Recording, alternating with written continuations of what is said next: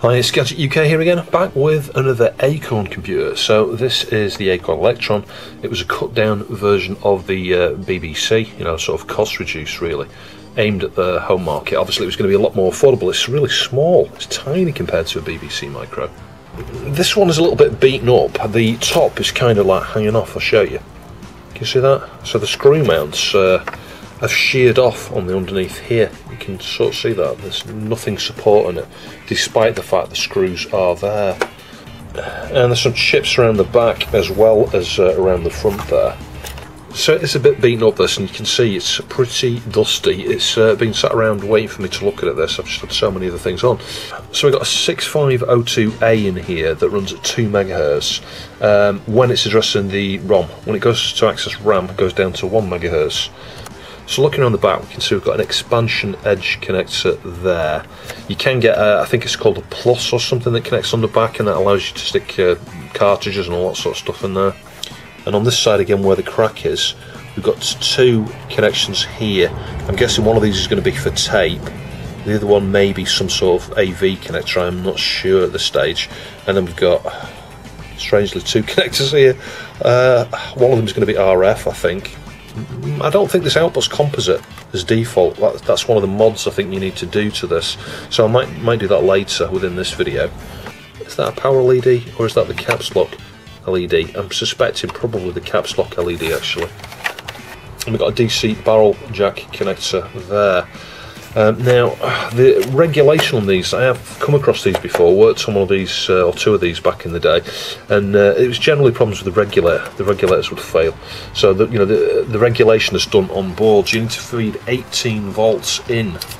So in advance I bought a just a cheap 1 amp 18 volt power supply, but considering that the top's half hanging off anyway, let's just go straight into it before we even attempt to power this up. So as I get this second screw out on the back here, I'm sort of expecting it's going to come to pieces with this one removed, because the 2 at the front do not look like they're holding in place. It looks like the top's sheared off. Yeah, look. So I'm going to take 2 screws out. Obviously, ribbon. Oh, nearly ripped that there, look. It's just to flip this around. Oh, speakers fell out as well. I'm not even sure where that was, actually. You can see the glue or mastic or whatever it is there. It's not even connected, look, that's weird. So someone's definitely been inside this. And you can see the ribbon here. Oh, it looks alright. It's a bit mangly, but just looking down there, those connections look awful. Is this an aftermarket thing that's been fitted to this? I'm not sure. Let's just see, how does this come up? Slides up, look. There we go. So it's a bit like the BBC, the way that connects actually, but it just, I don't know, it looks really dirty there. Can you see that? It's like fuzzy. It could just be a bit of fluff or something, I don't know. Well, anyway, we'll try it without the keyboard to start with. I want to just see what's going on with it. So yeah, not very many chips at all. Look, we've got ROM here, then we've got the 6502 there, and then we've got a chip here, which is the main backbone of the system. You know, it's like a ULA gates array. It's got most of the logic there. There's very little going on. Where's the RAM? There is 32k RAM on here. It must be here, actually. 1, 2, 3, 4. 4164s by the look of it, actually. Which is interesting because they're a bit each, aren't they? 4164s. So if we've got 4, we've got 4 bits. How have we got 4 bits of RAM? Where are the other 4? I think what they're doing some clever multiplexing or something there, because you need 8 bits. Well, we only got 4 chips. The 64k, yeah, we've got 32k RAM, so yeah, they're doubling up. It's almost like it must be done in 2 halves. It must be latched or something, I don't know. So that's interesting. I don't ever remember that from when I looked at these in the past. But the key is this side over here. So this is our little regulation board. And if memory serves, you get like some weird voltages here, like minus something, minus 15 or minus 5. I honestly can't remember, it's ages since I looked at one. It's not marked on here either, is it? Yeah, your 18 volts goes out here, interestingly. probably to something on there, maybe for a modem or something, you know, a bit like Commodore did with the 9 volts AC going to the expansion edge connector there. And it's AC that comes in here actually, and that's the important thing. It gets rectified on here and then stepped down via this, and then it's obviously some switch mode type stuff going on, switching, because we've got 3 cables here, look, 1, 2, 3, oh there we go, +5, -5, yeah, I knew there was a negative voltage, it's usually the issue on these. So +5, ground in the middle, and then the blue one is -5. Let's just plug it in. Well, it didn't bang, that's a good sign. Let's just now connect the speaker. It looks like it slides into a channel here, doesn't it? And then it obviously connects onto this connector here. Handily, that's actually marked minus and plus there, so you can't get it around the wrong way in relation to its phase. Hang on, let's just put it like that. What I'm hoping is this may give a beep, but then again, maybe not. Yeah, there's no switch on these either, is there? I can't imagine it's looking for anything on the keyboard because, well, it's just the keys, that's it. Maybe I should connect this up to the TV. I think we'll do that next. We'll connect the modulator up to the TV here and give it a try that way. And you know what I'm like, I'm always getting ahead of myself. Let's do the obvious stuff. Let's just make sure there is voltage there, you know. So if we carefully measure between the centre pin here, ground, make sure you don't slip on these, and -5. So we've got -5.07, and then we'll do the bottom one, +5, 4.81. So we've got voltages. Aha! We have something. There is a fault. I like it when there's a fault. Let's just power it off and on. It's not tuned in very well, but yeah, we have a fault. So could be RAM, could be anything really, but yeah, my bet is on RAM. I'm just going to finger touch the tops of the ICs here just to see if I feel anything getting hot.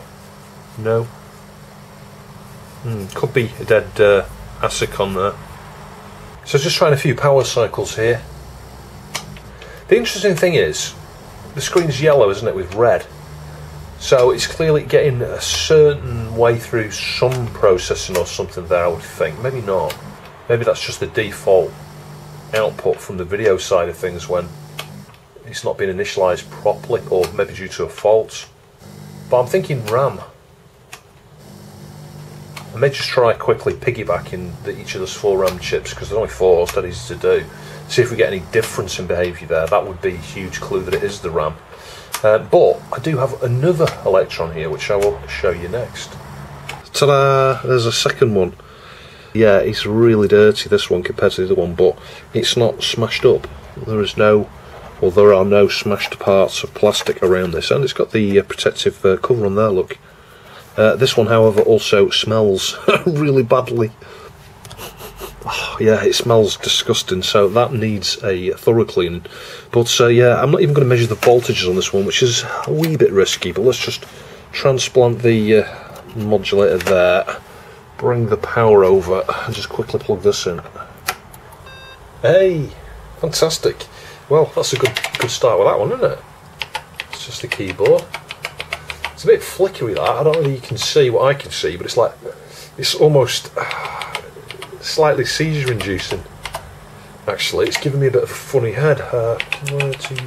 Hang on, key's not working. Separate keys on these though, so it should be relatively easy to clean up. I's not working. P's not working. Let's just make sure it's not columns and stuff. No, it's not. Yeah, some of the keys are not working here. Others are. Yeah, J, hang on. Yeah, I, J, maybe it is a column. No, N's working. Oh, M's not. Oh, mind you, yeah, we could have column problems here, actually, which could indicate that ribbon. So the other thing we could do before we try piggybacking the RAM is just temporarily just lift this off. I think this clip, does this pull forward? Yeah, look, it pulls forward. This bit lifts up and then off. And we've got a Francie ULA here. So it's a unified logic array, or uncommitted logic array. Just carefully take that out. Yeah, so I think we'll clean up the contacts here. You can see which way around that goes. Where's the pin 1 marking on that? I don't see a number, but anyway, the Francie is that way around, isn't it? So let's just carefully just put that there. I've got the wrist strap on, by the way, So if we just get a cotton bud with a tiny little bit of this deoxit gold onto the end there, and we'll just give this a gentle clean, I think.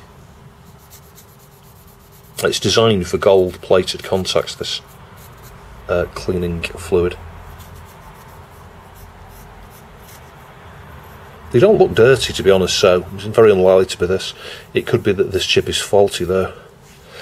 And then we'll just sort of gently try and touch these contacts here if we can. Anyway, those look okay, if I'm honest. I don't think this is going to be the issue. So let's just reinstall this, and we're assuming that this is in the right way. Someone may have removed this and put this in the wrong way previously. There we go. It sort of sits into a normal, like a gap. It naturally feels like it's sinking into that.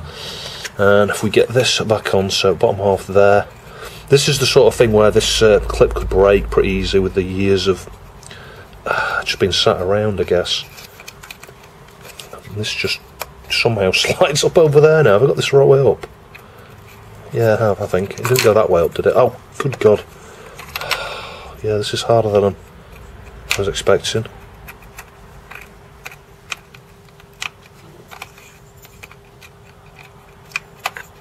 That's it. Yeah, it was definitely this way up. It's just, that feels like that's not low enough. That's the problem I've got there. What is going on here? Why is this bar not low enough?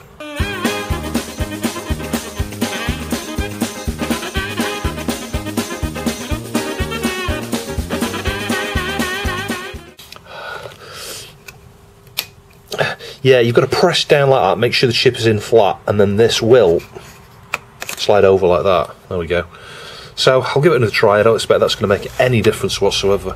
Well, the good news is it's not the ULA, because I've taken the ULA out of the board we're looking at and put it in the other one. I'll show you in a sec. Power it on. Do you see that yellow background there? Look, that's what we were seeing on the other one, which makes me think the other one is not getting through its boot process there. Maybe CPU's balked on it or something. But yeah, that seems to be working. Let's just test the keyboard again with it out at an angle here, so the E's not working, is it? Just moving the membrane a little bit. I mean, it's not really a membrane, it's like a copper. There we go, E. Yeah, it's a break in the copper. That's what's wrong with this one.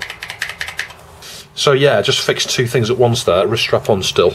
This is where the break is. I just pressed there, and when I tap E, he's not working. Press it, he is working.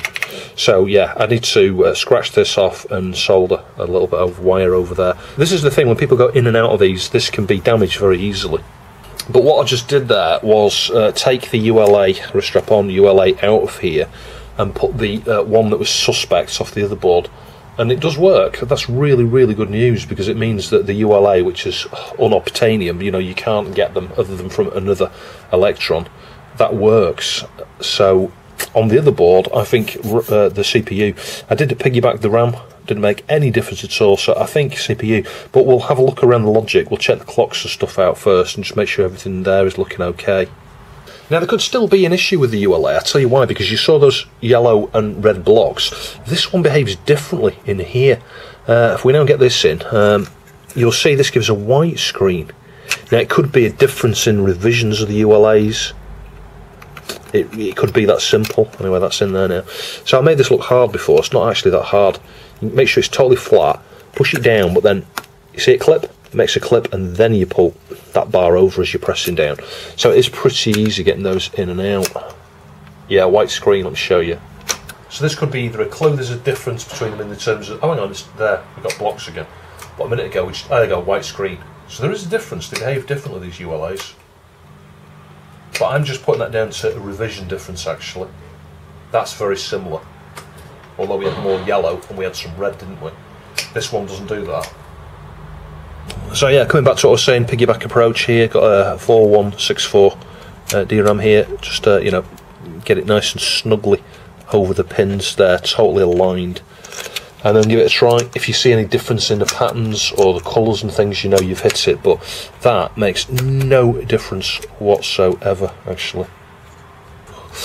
Yeah, and I just double checked, it is definitely 4164 RAM this. if we scope the pins here, so we got Phi 2 there, then miss 1, then the main clock. So Phi 2 there, that's a nice clock. Miss 1, and that's the clock in. So that's okay. 34 is the read write, so we go 49, 40, 39, 38, 37, 36, 35, 34. The read write pin is predominantly stuck high. But if we look at some of the data bits, in fact they're stuck high now as well. But if we cycle the power, so I've cycled the power, just occasionally you will get activity on one or two of the data bits and everything looks normal.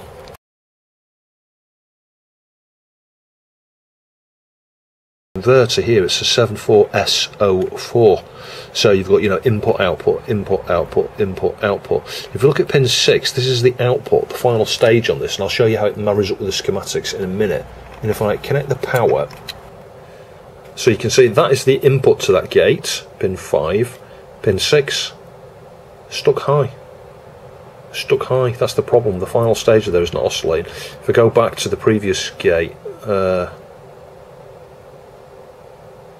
yeah, the other gates are okay, I think, but that final one is just outputting a high.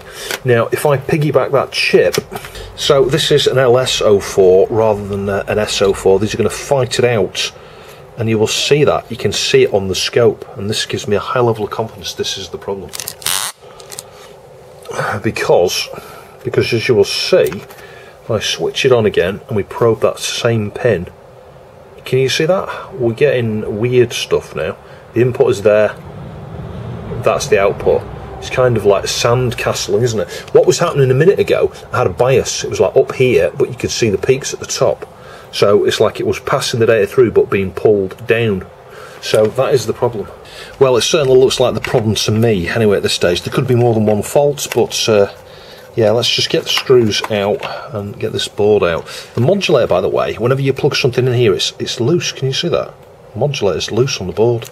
That is bizarre. Let's just disconnect the speaker again. I hope it is that chip, though, because if it is, it means we've not had to replace anything major in here. You know, it's going to have its original RAM, ROM, ULA, and CPU. Is the board free? Yeah, the board is now free, so we can disconnect these things here. If I can, we'll really tight those. I'll tell you what, it might be a bit easier when we lift the board out a little. Here. And the wrist strap is on, by the way. Let's just pull that connector off there. So you've got to remember, red to the bottom. It's marked here anyway, you can't really get that wrong. And then it's just a question of pulling these off here. Like little spades, aren't they? Spade connectors. Good God, that was tight. Hang on, so that one's return. I'll tell you what I'm going to do here, not that it matters, just AC. I'm going to stick a red blob there and a red blob here. But I think that's irrelevant because I believe that's AC, both of those are AC. So it won't matter. God, that's one truly stuck on there. There we go. So, let's get this over to the mat and socket up that chip.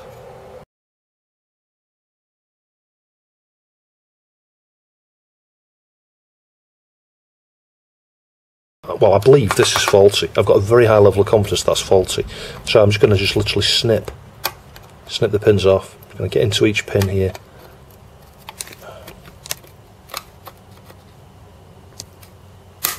And snip like that. Precision cutters, it should be light work. It's one side. It's one of those middle ones there somewhere. There we are. So that's the chip off. I can now use some tweezers or something. I'm using these little pliers here, and we'll just heat and pull out the pins if I can.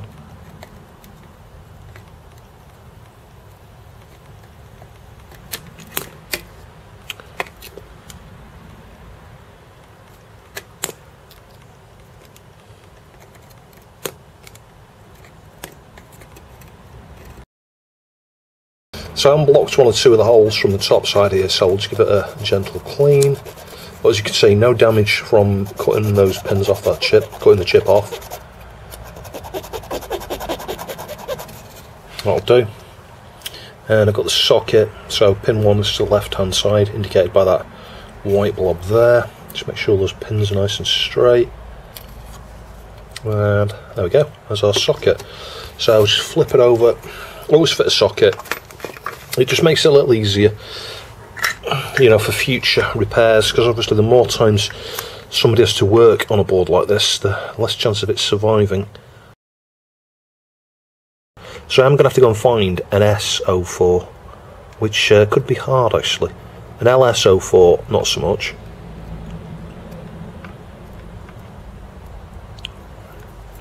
An LS04 may do the job, so I might not need to go find an S04 specifically. This is one of those sockets where just some of the pins there, they tarnish a bit and you've got to heat them just for a bit longer. That one's doing the same, it's like bubbling up. I should have sanded the pins just gently. So let's get the board back in and then I'll put the chip in there. So I'll connect the power up on the left hand side. It's probably not important to put these on there, but we'll do it anyway. So wrist strap on again, and we've got a 74 LS04 here. So that's in its socket. Let's try this first time.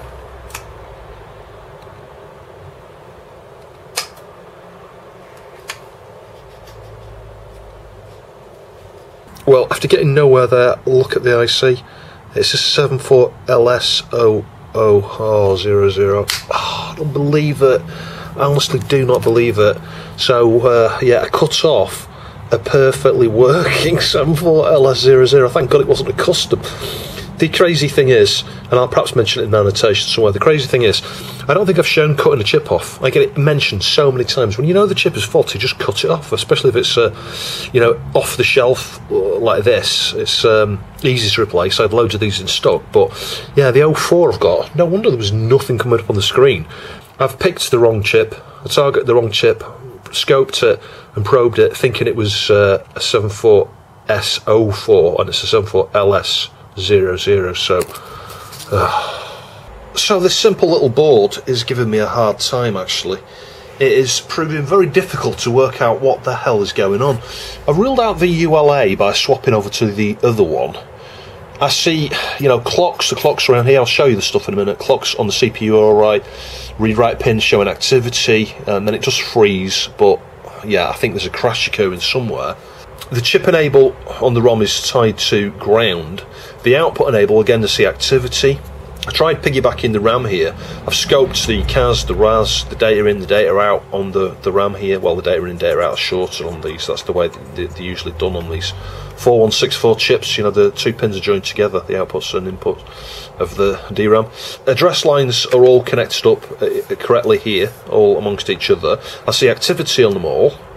So it's like, you know, the activity only lasts a period of time. So it just doesn't make any sense at all. We've got some 7474s here. Those seem alright, as far as I can tell. I spent a while looking at the schematics here. You can see the 7474s here actually. Got the S74 there. There's an LS74 as well, yeah, down here. But you see, primarily this is like to do with the video output stuff, yeah? And everything seems alright.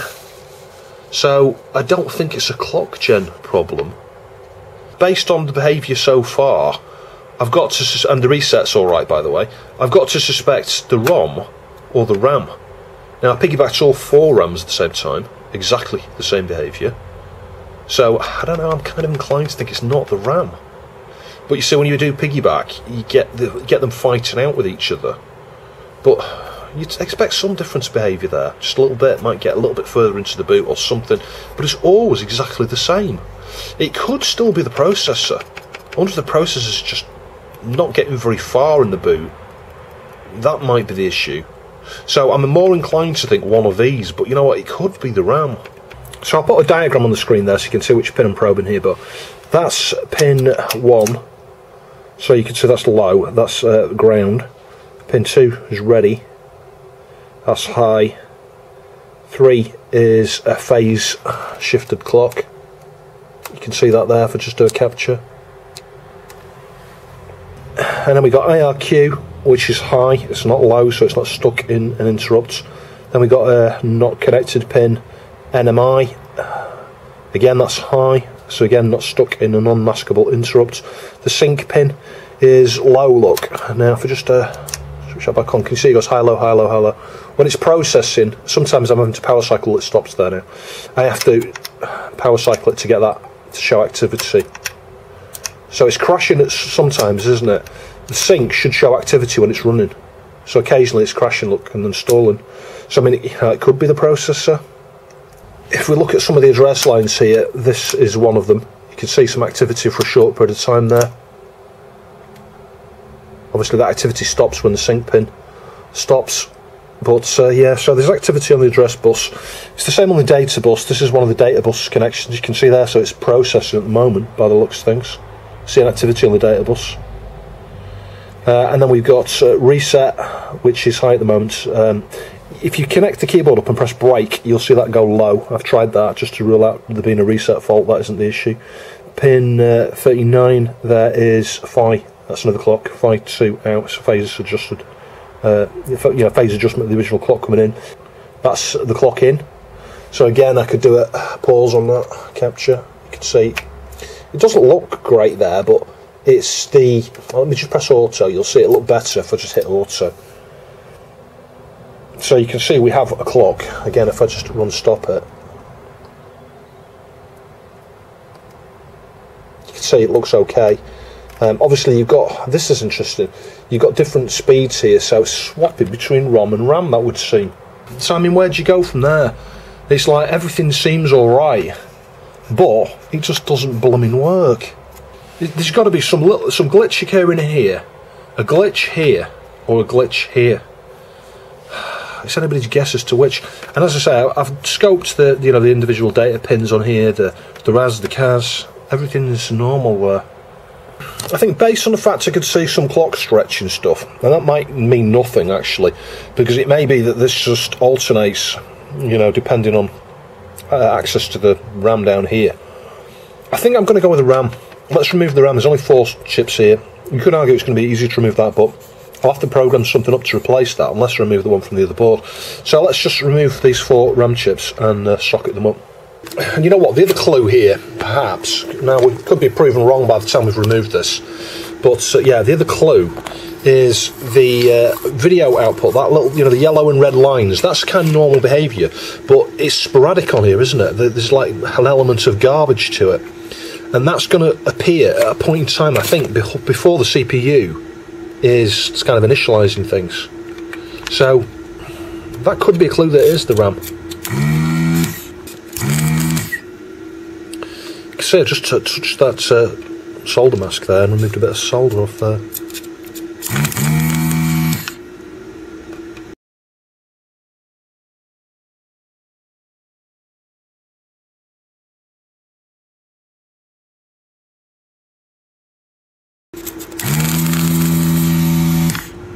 So I've got all the solder off, I think. It feels like most of the pins are free there now. It just doesn't feel loose. It looks fairly free down there. Let's just see if I can get a little bit of leverage under there.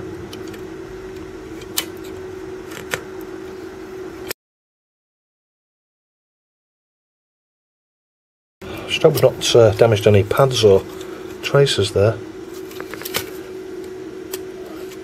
Yeah, there we go. So, is that just a bit of solder perhaps, or is that the pad? I think that pad's lifted there, look, just a little bit. Right, let's clean up that, get a socket on. So it's always worth testing at different points, and I think we're onto something actually, because we now get a bit further. See that? The white line is disappearing there. Hang on. That is normal. So it's getting further. So it's a RAM issue. I'm sure of it. Oh, there we go. With the keyboard connected, it's actually working. Yeah, you can see some differences. Well, I don't know actually, because now it seems working.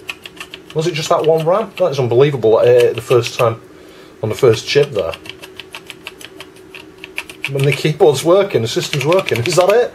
I don't know. It seems to be, doesn't it? Oh, well, at least I had some good luck with this after my bad luck of replacing a chip that had nothing wrong with it earlier. The other interesting aspect to that is if the keyboard's disconnected, you do just get stuck at this black screen here. If you time it right, you can sometimes see the white bars as it initialises. You know, you got, there you go, lines in the middle there. I think on a CRT, you know, an old monitor of some sort, you may see the yellow and red flashes, you know, the blocks or whatever they are. But anyway, let's just connect the keyboard back up again, and I am sure that will then show the you know, basic screen. Here we go, hang on. There we go. So there's something on that keyboard there that it's communicating with. I don't know what, because as you can see, it just looks like keys, doesn't it? I don't see any ICs on there. Maybe there's something under here. I don't know. Does this peel off? Yeah, I have got no idea. There must be something on here. Maybe it's got some pull downs or something like that. Without those, you don't get basic up. So honestly, I am as surprised as you may be. I procrastinated over this for an hour or two, looking at the schematics, you know, scope and everything, going, well, I don't really know what to do with this. Other than, I could have connected it to Logic Analyzer. You'll know that because I've written a 6502 emulator in the past, you know, the NES emulator, and I do have a couple of Logic Analyzers. Some use the one in the Famicom video there, you know, the Guide to Digital, Noob's Guide to Digital, and I used it recently actually on the Sega Megatech board on the Patreon exclusive there for, well, looking at the address decoder actually on one of the chips, testing it out, but also reversing the JEDEC. That was the main focus of that video. So yeah, I could have connected a Logic Analyzer, and that may have helped reveal something because I'm familiar with the 6502, but you know, not with the memory map here. So it may not have provided any clues. I may have seen some inconsistencies in RAM. You know, it writes something to RAM, then it reads back, and there's a difference there. I would have spotted that perhaps. But that would have been an awful lot of messing around just for the sake of, well, look how long it's taken to do this. It's been 2 minutes, hasn't it, to swap that and hit it first time. So yeah, it was a calculated guess, this, really. You know, the behaviour we had, there were no clues. We had no problematic signals. It was either going to be the RAM, the CPU, or the ROM. And I think actually it's safe to say, because we saw the sync pin pulse in there and the read write, the sync would stall occasionally, but because everything else on there seemed to be all right, there's a, you know, it was more probable here. But what you see, the sort of failures you can get in a CPU, believe it or not, you can sometimes get problems in a specific register. Yeah. Or one specific instruction even. I have seen a CPU fail where one instruction has an issue. So that's the sort of thing where, yeah, you could drive yourself nuts trying to look at it, and the only way you're going to realise is when you start swapping things around and ultimately get to the position where you've swapped the CPU. But yeah, I'm very, very pleased. So I'll get the toothbrush onto this in a sec. I think while we're here, can I just show you, look at that. There's the odd solder point where you're like, well, there isn't very much solder there, is there? There's not very many of them. There's just one or two. There's one here, perhaps. That's not too bad compared to the one on there. So I'm going to reflow those, but also, you see this modulator here? Can you see? It wobbles. So I'm going to heat these and just push it super flat, because it feels like it is not as low down as it could be. I'm not sure what's happened there. So yeah, this is going to take an incredible amount of heat, look, it's not melting. Let me see if I can get the, well, I don't know, I was going to say get the iron onto it as well. But then I can't put any pressure, can I? I'm going to have to press down on it. Let's just get it on a flat surface. And let me heat with both irons at the same time. Still not melting. What on earth is going on here?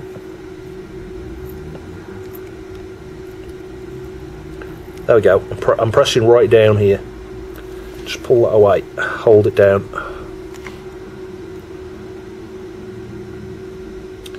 Yeah, that's a little bit better. Let's just do this one as well here. And again, we're going to have to put it on the flat surface, heat both at once, and press down, hold.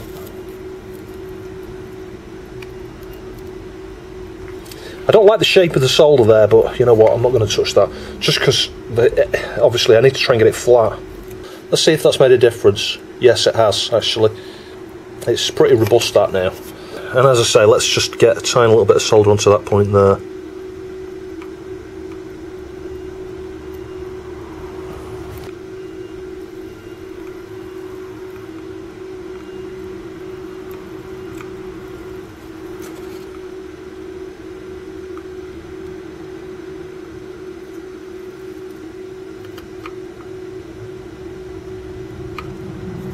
Yeah, I'm not seeing any more points on that look suspicious. So this is another one of those where if you're swapping out one RAM chip, maybe you should swap the other ones while you're at it. But yeah, I think this will be good for years probably. Get any dirt off here while we're at it as well. Look, bit down on the top side. Most of the time I will just tend to replace one single RAM chip, unless it's a certain brand, like MT RAM for example, generally. Well, not always, because you'll see on one of my C64 repairs, I think I just replaced the odd one that was faulty. But like on the Atari 800 I did for William, I swapped them all out. It's a good idea. It's just the brand, you know, MT RAM isn't that great, to say the least.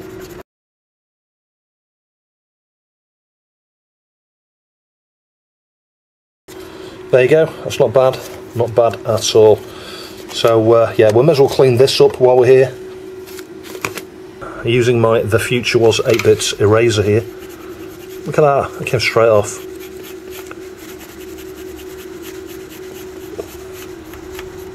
Gold plates had done this, no expense spared by Acorn back then.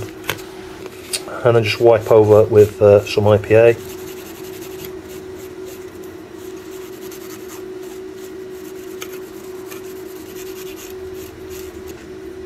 I tend to do that in the middle, otherwise you sometimes get bits of rubber stuck in the gap there. Just flip this over and do the other side. I've got a cartridge I can test with this in a minute. When I say cartridge, it's not really a cartridge, it's an expansion, isn't it? Because this isn't a cartridge edge connector. You need the plus, I think, to use cartridges, proper cartridges. Yeah, there we go, that's not too bad. There's just a little mark there. Let's just give that another go. That's a bit better.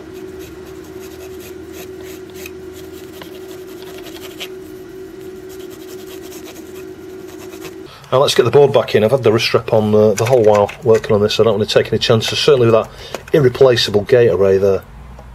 You know, you could replace that with a Rockwell. You can get, you know, clone CPUs for that. You can replace that easily. 7.4 series is easy to replace, and the RAM is easy to replace, but that is, you know, irreplaceable. Get that back on. Modulator and power. Woohoo, black screen. So we just need to connect the keyboard up and it should be okay. Something else I'll point out here, this tantalum can easily get pushed down and short onto that resistor. I've just lifted that up. It was very, very, very close there. Obviously, you may want to recap something like this while you're at it. There are very few capacitors on it. I'll probably deal with the power supply side mainly, to be honest. But those tantalums can short. Might be an idea to swap those while you're in here.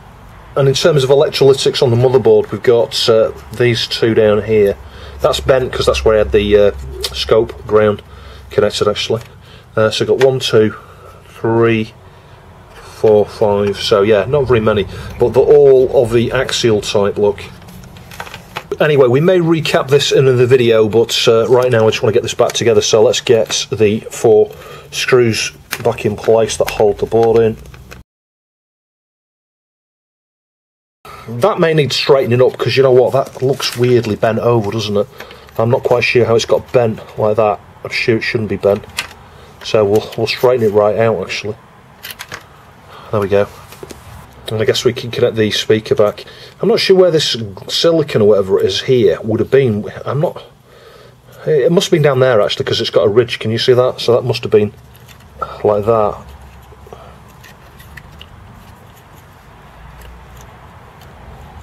Yeah, there we go. And then it's plus to the right, so it's going to go that way around. Yeah, there we go. Maybe you could heat that, but I don't think so. It feels like silicon. Feels like silicon. Anyway, that is nice and firm in there, so there's no reason to worry about that. I'm not sure if I showed you me disconnecting or connecting this up. So, you know, it's just literally a strip of pins there. And you just need to just carefully line it with the pins, and then it just pushes down. Oh, shit. I'm not having much luck with this, am I? That isn't anything other than just a piece of plastic. I can glue that back on in a minute. So, oh yeah, trust me, align it and then push it down. I tell you, I'm jinxed with this. Totally jinxed with this. I can fix that. It'll look alright. Right, so for now, put the top back on there and connect to power. I'm cursed with this one, I'll tell you. Oh, there we go. Fantastic. We even get a little beep. And if you press brake, you lose the Acorn icon look. This is strange how that happens, but that's normal behaviour as far as I can see. So, the next thing to do is connect a cart up and maybe test some games. Now, I've not got any games, well, I've not even got an SD card. I'm going to use this. So if we disconnect the power and we carefully flip this up here. So we've got a smaller connector on the left, larger one on the right, so it's going to go that way, like that. Sweet. So we've got MMFS, that's the file system, I think. Sideways RAM, EPP, and at the top there you can now see we've got 64K, not 32K, RH+1. So I need to get some stuff onto an SD card, don't I? So I've got an SD card there. It seems to be that way up. And if I plug in the power, that seems okay, and then it's hold down shift and press brake. Yeah, there we go. It's loading from the SD card there. So this works just the same way as the device that you may or may not have seen on the BBC videos I've done, BBC Micro. It's the same kind of device. You have one file on the card called beeb.mmb. So it's like a database, if you like, or an archive that contains all of the disk images. So you can use software to actually manipulate that file, you know, modify it, and stick your own games and things, your own disk images in there. I think, you know, there's enough space there for some of your own. But the file I used, that's got a large collection of games, was downloaded from the link that comes with the documentation for this. So I'll post some links down below, but this is called an ELK SD64. So how do you go page down? Oh, you choose the letter, so I could press B presumably. Oh no, I can't. B's up there, 3D dotsy. I've just loaded that. That's like Pac-Man, is it, or something? Maybe not. It looks terrible on this TV, it really does. It's not just the chroma and luma, you know, all the chroma wobbling around there. It's the fact it's RF. I really do need to do a composite mod to this. It's pretty simple, similarly to a Spectrum. You can just find the composite signal there and wire it through to where the RF goes. I'm not sure if we've got still got a RAM problem here, because you can see we've got some graphics that don't quite look right, so maybe there is another RAM chip bad on this. Return to play. Yeah, I think there's another RAM chip bad on this. Maybe not, I don't know. I've seen this before, actually. I forgot what the keys are already. I remember what up down was. I don't remember what up and down is. I remember what left and right is, I don't remember what up and down is. Can you jump?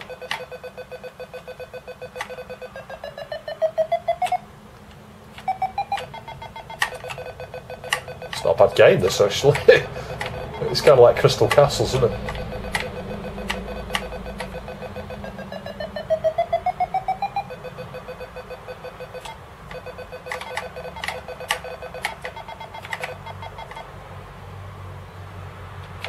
Seems you have a certain amount of health. I was just watching the health bar go down when that blue water or whatever it is went over me.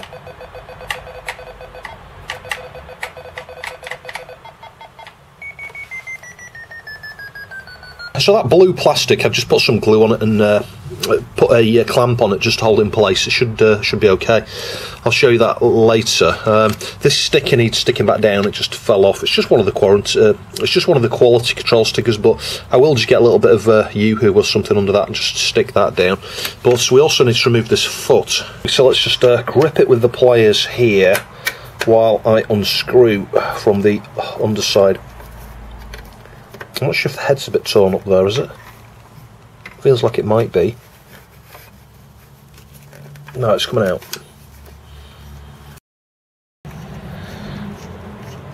So we can glue that back onto the lid. And of course we've got the opposite problem here. The screw is stuck on the lid and there's a flap that's broken off there, so we need to glue that onto that part. It is just like Yoo-hoo. Yoo-hoo obviously is perhaps a brand here in the UK. Oh God, I don't need that much, just a little bit.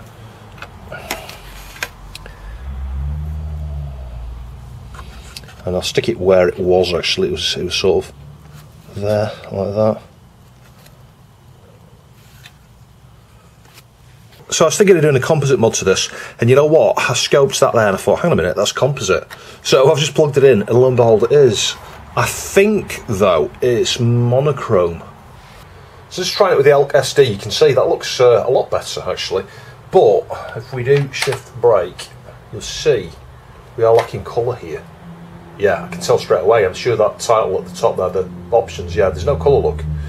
Now, if it's anything like the BBC, there's probably going to be a jumper somewhere, hopefully, to merge the chroma. If there isn't, we can just merge it ourselves, so there's going to be no problem doing this, I think. So, let's have a look at the board. So I'll just pull the keyboard over. Let's just get the power. Right, let's try and pull the connector off. This time hooking underneath of it here, like that, pulling up carefully. Yeah, so that's that one out of the way. Yeah, and I just want to inspect around here because there must be a jumper somewhere, perhaps. There are several of them. You can see, like, we've got one here, there's one there, one here. Now, the 86s are where the video signal comes out of, so I'm inclined to think it's going to be somewhere around here. It could be that. It could be LK2. I don't think it's LK3. I'm just going to go and look at the schematics to see where LK2 sits on the schematics, actually. So I think it's LK4 here, because you've got the colour burst signal comes out here and is merged with the stuff here, red, green, blue. But then in terms of the video out connector here, that seems to just get blue, green and red. Yeah, so that's going to act as like luma. You're not going to have a chroma. The circuit here, I think, is merging the colour burst and adding the chroma. So I think, I mean, I could be wrong, I think LK4. I don't see any other jumpers or anything around here. There's one there for NTSC, I think, NTSC PAL.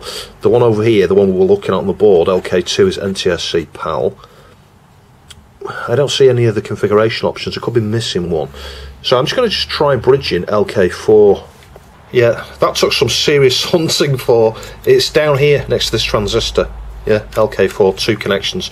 So you could, in theory, just blob a solder, blob across those. I'm going to test them, though, with the little crocodile clip things. I'm just going to bend this transistor out of the way slightly so that I can access them. What's that there? Oh, it's one of the legs on that transistor. Yeah, I'm just going to try and bridge across there and see what difference that makes. Yeah, I'm bridging across there. You can see we've got colour now. Excellent. That was really easy to do. Yeah, so it's going to look better with RGB, that is for certain. It's looking like the Spectrum title screen, that, isn't it? That's been lifted and shifted from the Specky. So, yeah, the colours could be a bit better. It's not very bright or vibrant. So, let's hit space.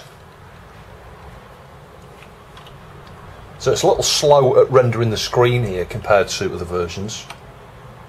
Just as it draws all these, you know, the background stuff there.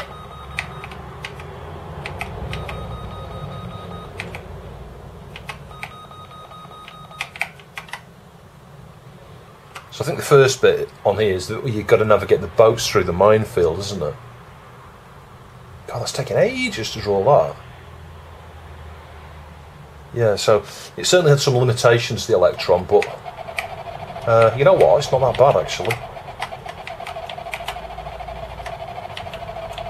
It is basically like a baby BBC. Yeah, sweet, that's working. I'm so bad at this on every version of this. I can never hit the planes. So that's it for part 1. I had to bring the video to a close because there's quite a lot more which will have to go into part 2. So a special thanks to Retro Marky for sending this one with the RAM faults. As you can see, we got it working within this video, but there's still more to do to it and more to do to the other ones, so I'll see you in part 2 for those. Thanks for watching, and I'll catch you in the next video.